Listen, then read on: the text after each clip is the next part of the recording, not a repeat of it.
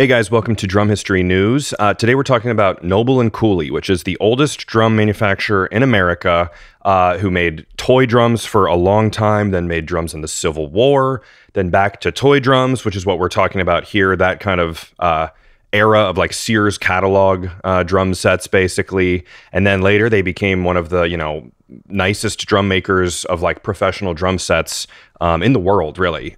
So Noble & Cooley was founded in 1854. I kind of was like, wait a minute, what about Rogers? Because Rogers is 1849, but Rogers, I believe, was just making drum heads at first. There is a drum history podcast episode about Noble & Cooley, which I'll put in the description. Jay and Nick Jones from Noble & Cooley are, in the family that goes back to the beginning. And it's a really cool episode that answers a lot of questions. And before we start, I just want to show you guys, I actually have a toy drum from Noble & Cooley that I bought for my son a couple years ago when we did the podcast episode. I said, oh, cool, I didn't know you could buy these still. And I did, and it was a cool gift. It was like 20 bucks. But anyway, if you're interested, you can check them out. There's this one, which was like 20, and then like a cheaper version, which I bought someone else's kid for a gift. If you want to check those out, it's not on their website. It's actually ncchp.org in the gift shop. So it took a little bit to find it, but well worth it.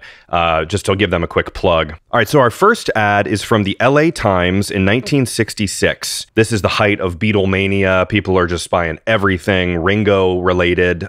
So this is pretty obvious here. On the left, it says 20-inch complete trap drum set by Noble & Cooley, $4.99. For the young devotees of the beat.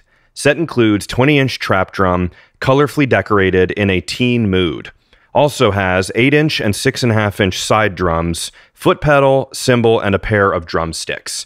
I did the little inflation calculator thing for this, and it says that would have been about $45.63 going from 1966 money to 2022. So, a $50 drum set seems about right for what you'd pay today. Now, the drum set on the right is not a Noble & Cooley, but it's pretty cool to read this one as well. It says Remco Liverpool Professional Type Trap Drum Set, $29.99. Drum combo by Remco has a bass drum, snare drum, tom-tom, cymbal, adjustable tension lugs, snare drum stand, foot pedal, cowbell block, 2 drumsticks, 2 brushes, snare control throw-off. Obviously, that's a much more legitimate, first drum set for someone who really wants to get into playing the drum set. And that $29.99 would be like $275 today using that same calculator thing. So really, it kind of works out like this, where, yeah, that's about what you'd pay for a beginner drum set exactly like that today. Our next 2 ads are from Newsday newspaper in Hampstead, New York from 1978. These 2 Noble & Cooley ads were in the same paper, just in different sections, I guess. The first one says, Superstar Trap Drum by Noble, $10.99.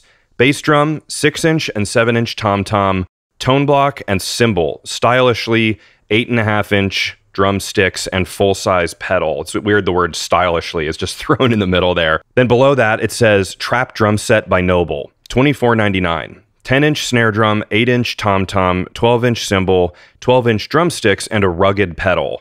And then on the right has a cool little Noble & Cooley sign. This is similar to the previous ad for Remco and Noble & Cooley, where it's like, a cheaper version, and then the little bit more legit one that someone could actually kind of start to play on and get better. Our next one, same paper, same day, is a Disney-themed one. It says Disney Rocket Trap Drum Set by Noble & Cooley. $13.99. A 20-inch bass drum, 8-inch snare drum, 6.5-inch side drum, 2 cymbals, tone block, drumsticks, and a metal foot pedal to complete the set. Pretty cool. That's a neat licensing deal that Disney would come to Noble & Cooley to just manufacture this and put the logo on it. Big business. I mean, this was their business. I believe Jay Jones from Noble & Cooley told me that this was really their bread and butter until 9/11 happened. And then I think something with shipping and all that stuff, and it just made it basically impossible for them. So that was the end of their run at these drum sets, which lasted a very long time. The next ad is from the Evening Sun in Hanover, Pennsylvania in 1983. This is just a cool little small one. It says Shirt Tails or Muppets, Trap Drum Sets by Noble Cooley. Up on the left there with a picture of the shirt. And then it says Shirt Tails trap drum set, which is obviously a show from that time. And then it says Muppets trap drum set, $15.99, your choice. It looks like it's Animal on there, and I'm going to guess Kermit because of his eyes. It's kind of hard to see with the black and white, but it's neat to see, again, Noble and Cooley's working with some of the biggest cartoons and licensing deals at the time. And lastly, from 1985, we have one from the Charlotte Observer in Charlotte, North Carolina. This looks more like a rock drum set ad. Like you would see this kind of an ad in like a drum magazine or something, but obviously this is for kids in a newspaper. It says Noble and Cooley Diamond Rock Trap Drum Set. Handsome black diamond pearl design. Ages 5 and up. Pretty cool. If you were lucky enough to have a Noble and Cooley drum set as a kid, you should comment below and tell me. And like I said, even if it wasn't labeled as Noble and Cooley, they probably made these for all the other brands as well. So it's really a neat company, again, with the history going back to the Civil War in America, and just they've just continuously been making drums for so long.